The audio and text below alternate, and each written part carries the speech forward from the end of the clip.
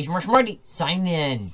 And Julie Rabbit bouncing in. Hey, my program allies, welcome to how do you delete the background on an image for a video game, or for really for anything. Julia is working with Python currently, so she's got a 2D platformer kind of point-based system game. So let's check out her game a second here.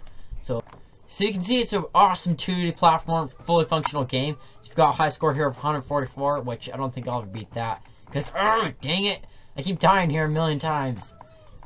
So it's point based, so you get a point once you dodge a bullet here. No, once you dodge a block. And did I mention that is dang hard too? I mean,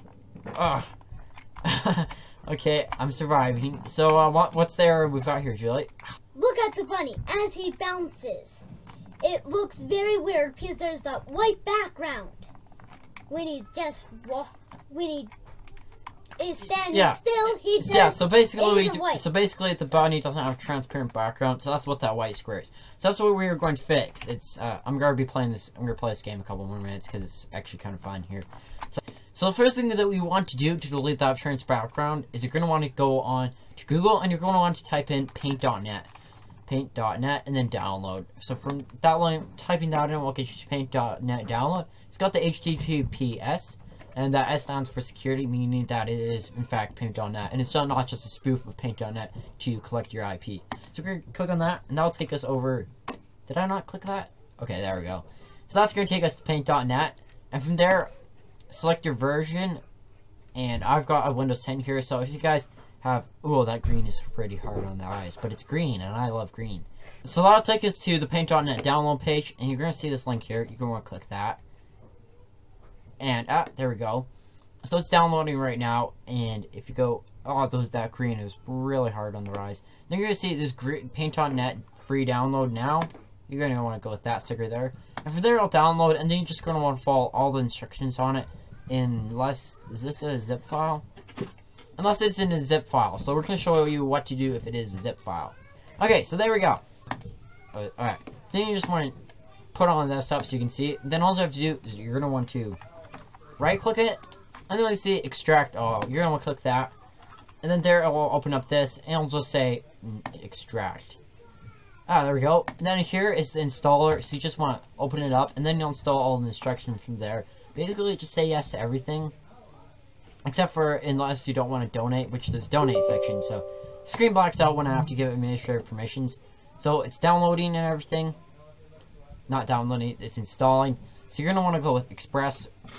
Next, I do agree, and I do agree. Next, and then it's going to install from there. So I already have it installed, so I'm just going to close out of the operation. So basically, follow the rest of the instructions. So now that we have paint.net installed, we're going to want to go to our image. Then you'll want to just basically, let's zoom in a little, right click on it, and then you'll see open with whoops. First, left click on it to select it. Then you'll see this blue bar that tells you you've got it selected. Right click. And then let's see open with. You're going to want to open with paint.net. So if you see this big white background, what that basically means is your image is not transparent. So that whiteness is going to show up when you use the image. So in the top right hand corner, you're going to see the toolbar here. Make sure you have that selected. So not selected, selected. There we go. So once you've got it selected, you should see it right here. And then you're going to want to select the magic wand. There we go. And now that you've got the magic wand selected, all you have to do is left click on the crap that you don't want here, so all this white crap can go, and then just hit delete on the keyboard from there.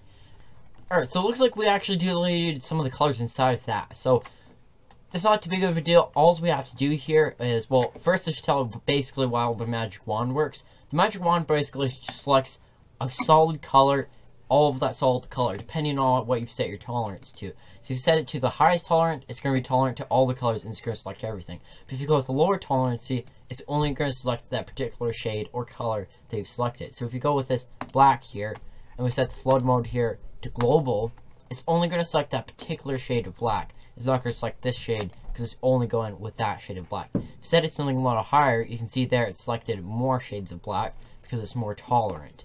So, and this little global trick here is a huge lifesaver when you're deleting the background image, the background white space. I mean, I found that this way you just click on the white stuff that you don't want to have. You set that flood mode to global, and then you're going to delete all your white stuff. So that's an awesome trick there. It's a huge time saver.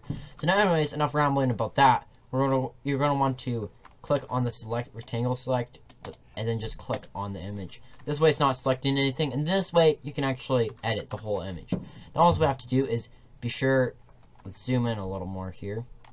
Yeah, zoom in at that. Forgetting what's zoomed and what's not. So all we have to do is make sure that your image has a complete background to it, a complete border I should say, and then from there, then we're just going to fill it with solid color. So we're going to give it this gray and dump. We're going to want to set this dump here to anti-aliased, and this way it's going to give us the nice pixel look to it. Oh, whoops. We set our tolerance to high, did we? Okay, yeah, we gotta go with lower tolerance. Oh, whoops, we're in global. Whoops, we gotta change that here to continuous, which is only going to select the section before it sees a border. So there we go. So now I think that's everything. Right? Oh, there we go. Missed one right there. So we just have to do the same thing for that. So again, add a dot there and there. Not great. It doesn't really matter. It's gonna look the same. There we go. Now that, and then I fill it with the color you want. Then if you save it, Control Save. Okay, good to go. Alright, and it's just going to save a second. Now you can close out of Paint.net. So I just have to go to the codes. Went back too far. And we're going to load up Julie's Bunny game. So I realized that in the game there's a high score function. That's right here. And I was cutting off with my head, so that was kind of annoying. So it's an awesome function. So this way it's going to remember what your high score is. So pretty cool function that I wanted to show you. Right, Julie? Yeah. Yeah, alright. So now you can see that it's 100% functional without that annoying white background. So it looks like how it should look, except there's like a little dot there, which is easy enough to fix it now. So no white background here. It's looking awesome. So I hope this was a help to you guys, and I hope you guys all enjoyed this video on how to delete the background on an image. And again, you can use these images for Java, for Python, for C++, anything you want. This is just how to delete it, and we're just, for this particular example, we're just using Python. So anyways, be sure you leave a like before you leave, and if we guys help you out and you guys enjoy what we do, be sure to subscribe as well. I'll be seeing you tomorrow whenever tech news breaks. Martian Marty out. And Julie the Rabbit bouncing away.